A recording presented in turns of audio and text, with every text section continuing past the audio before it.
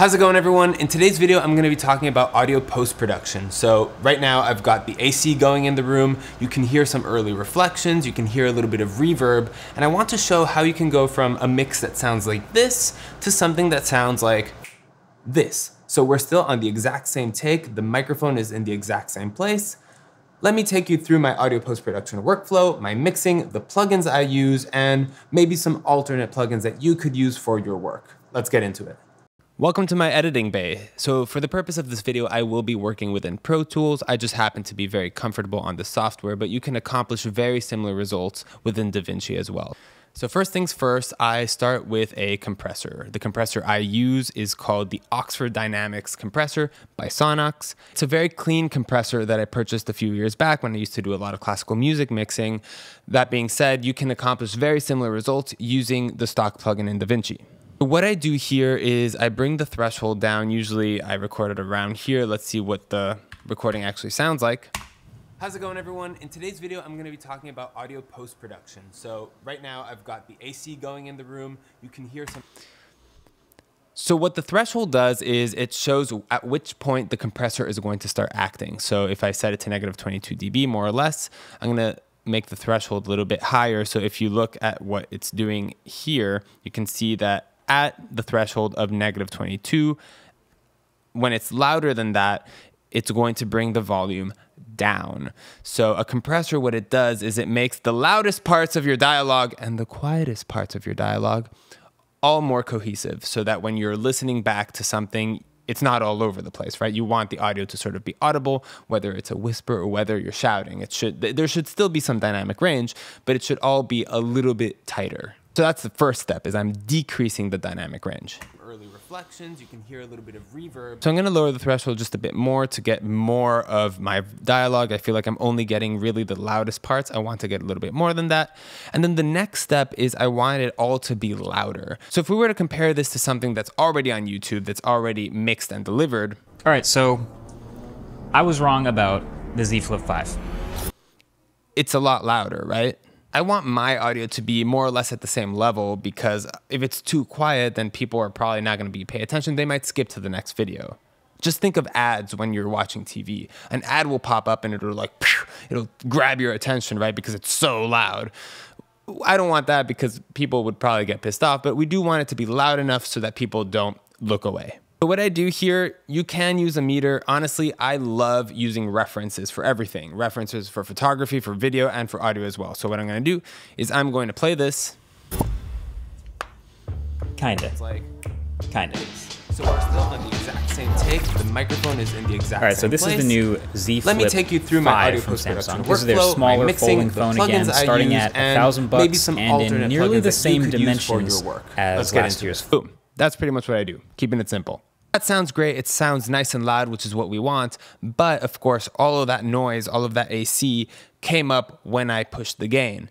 So we want to get rid of that. It doesn't sound very professional. So the plugin I use for that is called RX10 Voice Denoise. Now this is a plugin by Izotope. It's not cheap, but at the end of this video, I will go through a bunch of plugin alternatives. So the way this plugin works is it needs to analyze just the noise so that it can then remove the noise from the signal. So this part over here looks pretty good. I'm gonna go ahead and click Learn and let it do its magic.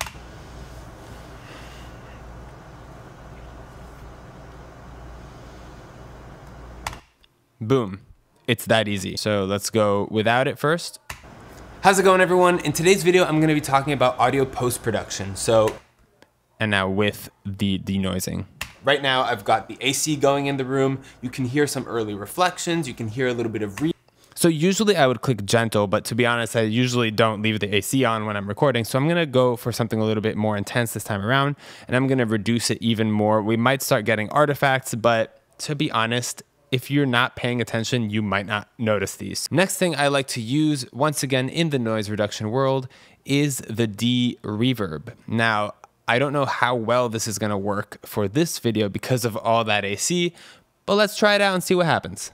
A little bit of reverb, and I want to show how you can go from a mix that sounds like this. Okay, so obviously that sounds way too robotic, but I think we can start from that and actually get something pretty decent. So Let's go back to the beginning. Reduction, let's reduce it less. Artifact smoothing. So the more I do this, the less artifacts, those at max. So I guess it, and as far as the tail length goes, it's pretty short in here. Let's do something like that. So right now I've got the AC. Let's do less reduction because it sounds too fake. Going in the room, you can hear some early reflections. You can hear a little bit of reverb. And I want to show how you can go from a mix that sounds like this to something that sounds like, let's go even less, this. So we're still on the exact same take. The microphone is in the exact same place. Okay, that sounds pretty good. Now I'm going to, the next thing on my chain is I like to do some EQing, because of course all of this has changed the way that everything sounds, and so I want to sort of bring back the way that my voice sounds. As far as this is concerned, I use the Fabfilter Pro Q2. Some pretty basic things I start with is I will cut the low frequencies because the human voice only really starts at a certain place. And if I ever have some plosives, you know, which is more common with this microphone, then I can go ahead and get rid of those right from the bat. So something along the lines of that. As far as my voice is concerned, I know that my lower frequency tends to sit at around like 160, if I remember, something like that. So I like to bring that back up, especially since I'm cutting the low end. And then depending on what's going on in the high frequencies, I may remove or enhance this a little bit. So let's see what's going on. How's it going, everyone? In today's video, I'm gonna be talking about audio post-production. So right now I've got the AC going in the room. You can hear some early reflections. You can hear a little bit of reverb. And I want to show how you can go from a mix that sounds like this to something that sounds like this. So we're still on the exact same take. The microphone is in the exact same place. Let me take you through my audio post-production workflow, my mixing, the plugins I use, and maybe some alternate plugins that you could use for your work. So I'm gonna go with something like this as far as the EQ curve is concerned. I just found that my voice was a little bit present. Those S's were a little bit intense around the 3K range. And I brought back my lower vocal formants just to, you know, have it sound a little bit more weight to the voice. Now, I did want to bring some higher frequencies, but I realized that I was getting a lot of sibilance. So that would be the next step in the chain for me, is to add, once again, this is under dynamics, a suppressor. So this is another plugin by the company Sonnox, and essentially what it does is it removes those harsh S sounds. So let's see what that sounds like. How's it going, everyone? In today's video, I'm gonna be talking about audio post-production. So right now I've got the AC going.